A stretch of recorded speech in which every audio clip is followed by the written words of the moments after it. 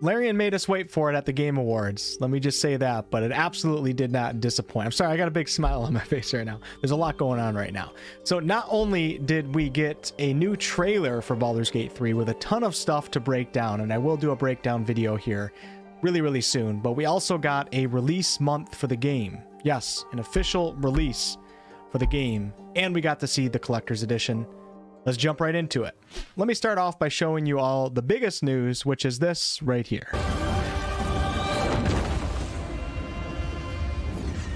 There's someone I want you to meet. A friend who sees the world. So August of 2023 is the release month for version 1.0 for Baldur's Gate 3. Those of you that have been keeping up with early access, you would know that since early access came out, we've only had access to an unfinished Act 1 of the game. So in August of next year, which is about 9 months away, we'll all be diving into 3 of the game's full acts. Anyone who's played Early Access Act 1 a million times, like myself, the cool thing is that Larian did announce a few months ago that there will be a whole new experience for players like us at launch. So Act 1 should still have some juice left in it for all of you guys that have been playing a crap ton. Now, will there be a delay? Anything is of course possible. So don't tell your boss that you're using your vacation time for the entire month of August right now. I would say at the very least, the game, I'm fairly confident, will be coming out in 2023. And I think August is probably pretty likely, and let's hope that it actually happens. But hey, this is the gaming industry, so be prepared for anything. To nominate this award to my Reformed Orthodox Rabbi, Bill Clinton. Thank you, everybody. Now, as far as the new trailer goes, and I should have it playing for you all right now, like I said, there's a lot to break down and get into, and I am going to do a separate video for that to really give it the time that it deserves in the next day or two. But Cliff Notes, we got to see Minsc and Boo in flesh, or video game flesh. I don't know how I would say that. But actually, looking at it right now, I don't see Boo, but we did see Boo in the previous trailer that Larian released on Twitter recently. Maybe Boo is not with Minsc at this time and we have some quest to go rescue Boo. That would be pretty epic. But Minsc and Boo are a human and miniature giant space hamster duo that are probably the most iconic characters from the original Baldur's Gate games. But we also got to see Jaheira, who was the narrator for the entire trailer. 2 very important characters from the original Baldur's Gate games, and they're now both absolutely confirmed to be showing up in Baldur's Gate 3.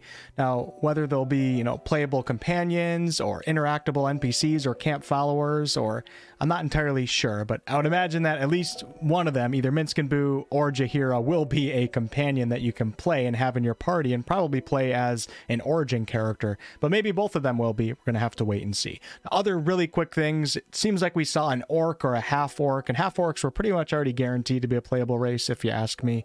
And full orcs, I don't think that that'll be a playable race, but we should see them, out and about. And I think we probably saw an Aasimar, which is a highly requested race from 5th edition D&D, or maybe it's a Celestial Angel. I haven't had time to really analyze and process this yet. And of course, we saw a Paladin do Divine Smite, and the Paladin class has been the class that's speculated to come with patch 9, which is next week. So quick friendly reminder, the next panel from Hell and patch 9 will be Wednesday of next week, December 14th at 1 p.m. Eastern, and I will be streaming that here on this channel. And for the final part of the video, let's of course talk about the newly announced Collector's Edition, and Larian did drop a mini trailer for this over on Twitter, so let's watch that first.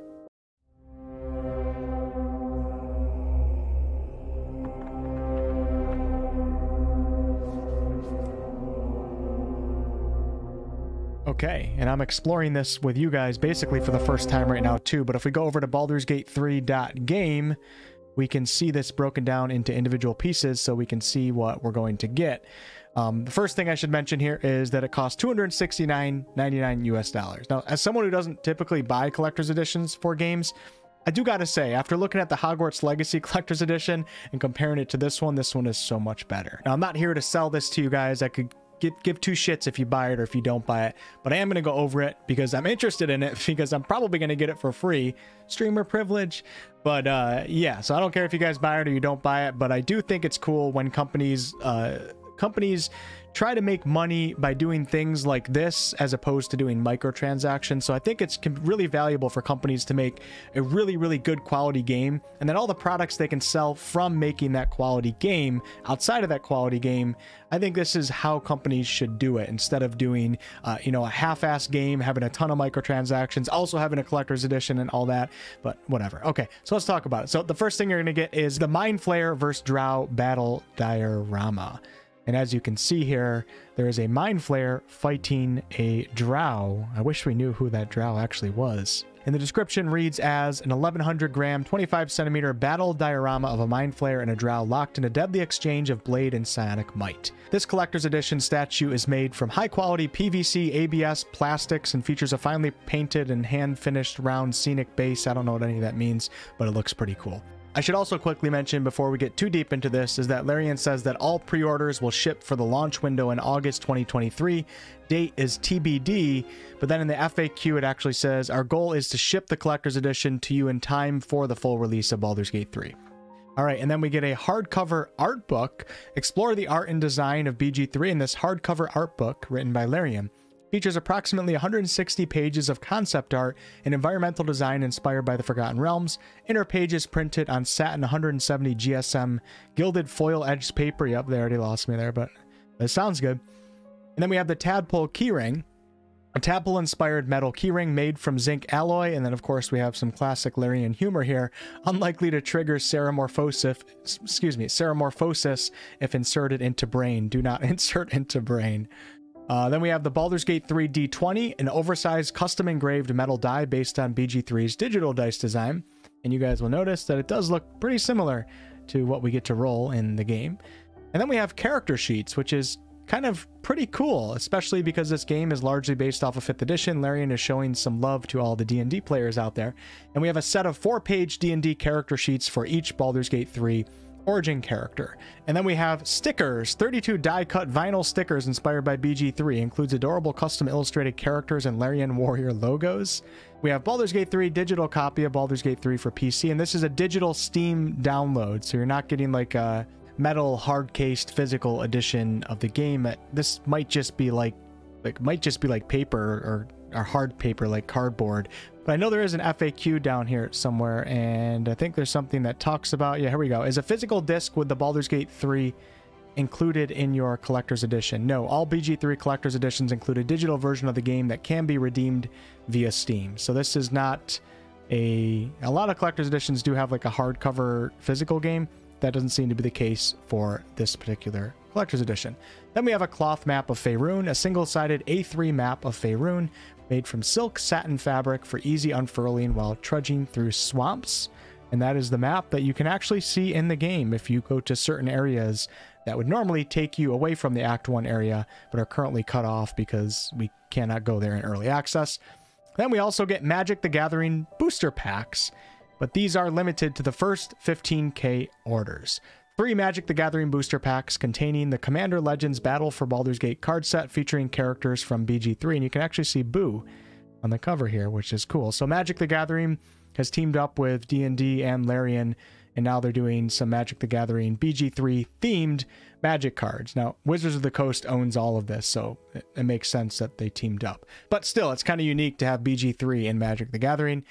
And then there's a collector's edition certificate, a certificate of authenticity serialized with a unique number of your collector's edition. I didn't even know that was a thing. Single-sided with spot varnish, hot foil, and blind emboss. Frame it above the mantelpiece if you're so inclined. It's pretty cool. Not really something that interests me, but I don't know. It looks like they put a lot of attention to detail in the artwork of it. And then we're back to the Mind Flayer Drow versus Battle diorama. Like I mentioned earlier, there is an FAQ for the collector's edition specifically down here at the bottom of this webpage, and I will link this below in the video description. It talks about things such as you can actually cancel your pre-order before the shipment has been arranged. Simply contact us. How do I change my shipping address? What currency is your site in? Euro and US dollars.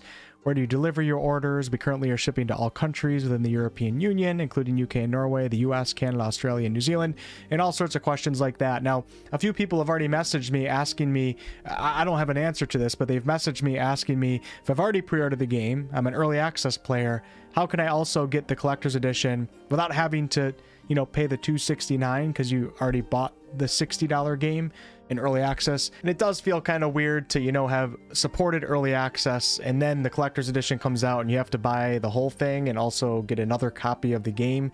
So I don't know if Larian has a plan for this or what. I just wanted to make sure I brought attention to it because some people were asking me, and then I started thinking about it. I was like, okay, yeah, maybe there should be like a cheaper version that doesn't come with the game or something along those lines. And that's all I got for you all today. It is currently 3:30 a.m. in the morning right now. We just got done watching the Game Awards, and I'm trying to process all this and get this initial video out. Like I said, I'll have an in-depth, you know, frame by frame breakdown of that trailer that we recently got out within the next day or two. Thank you guys so much for, you know, coming to this channel for RPG and Baldur's Gate 3 information.